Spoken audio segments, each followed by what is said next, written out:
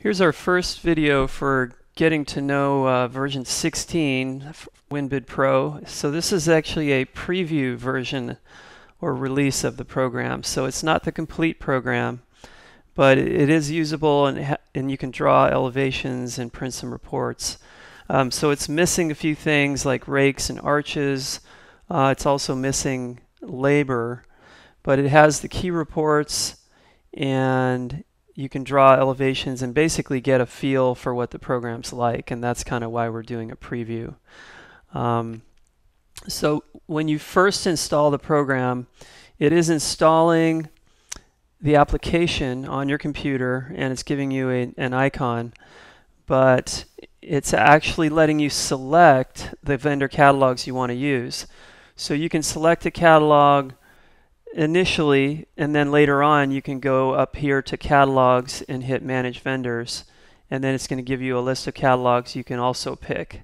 So it already shows me that I have a saved catalog here, and then the other vendors that are available to select are right here. So just remember that you can do that.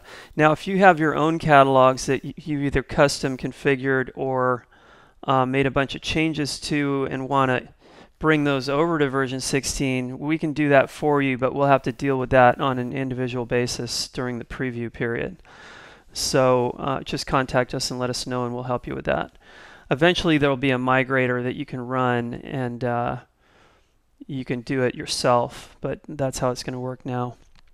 So let me just show how you can create a your first job. So you would go up to Jobs, click New Job, and then click on the vendor. There could be multiple vendors here. So this is a big difference from 15.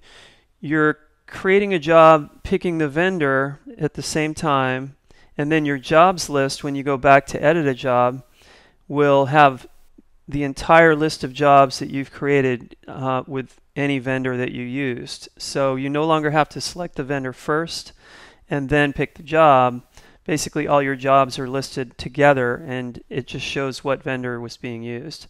So we think that's a better solution, and hopefully you guys agree. So we can just name the job now, and then we can pick a finish and go to create. And this part is fairly similar to 15. I'm sure it'll seem familiar to you. And there's a elevation code, which is kind of what a code would match plans, architectural plans. One big difference is you can do a punched opening. So you can play with that. If you check that box, it just lets you pick entrance stuff, and it doesn't really use a framing system. So that's something that I know we've been wanting to do for a while. But for now, if I want to just do a regular elevation, I can select a framing system. And this has all the same sorting abilities that the version 15 grids have. You know, you can search for things here, and then you can use these little filter icons to narrow down things. So, you know, if I'm looking for inside glazed, I can select that and narrow down my list. So it should be familiar to you if you know, you use that in 15. So select the frame, and then from this point it's a lot like version 15, where you tell it the quantity, the number of panels, the width and height, and then it just draws your basic elevation. And remember, this is getting pulled from the internet, or it's getting saved and read from the internet, so for the catalog and job information. So it might not seem as snappy as if it's on your local computer, but I think it's pretty quick. And the servers are something that we can scale as more people use it, and we get a better feeling of what the performance is like. So keep that in mind. But you can go through the tabs here and see what drawing tools we've had and how they've changed. And I'll do another video on how the framing systems work. All right, thanks very much.